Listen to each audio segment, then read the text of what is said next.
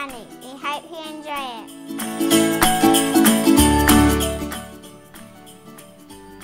Jacob had 12 sons.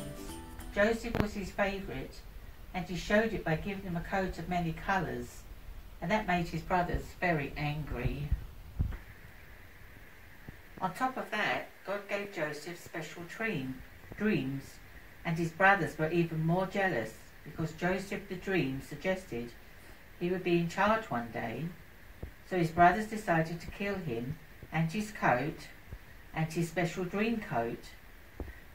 What they did was to sell him as a slave. They tore his coat and told their father that Joseph was dead. Joseph was taken to Egypt as a slave, and he got the blame for something he didn't do, so that he ended up in prison. Joseph spent many years in prison, but he was not alone, as God was with him. God was going to use Joseph to save his family and the world. God gave Pharaoh a bad dream, and a servant that was in prison with Joseph said, "I know someone." Joseph told Pharaoh that there was going to be a bad famine. Joseph's brothers were very hungry, so they set off for Egypt for food. When the brothers arrived in Egypt, they saw their brother Joseph, but they didn't recognize him.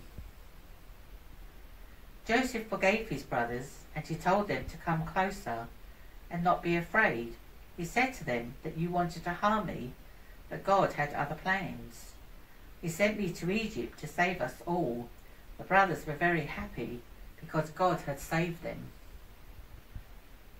Before he died, Joseph said to his brothers, "God will surely come to your aid, and then you must carry my bones up from this place." But the longer they stayed, the more they forgot about God.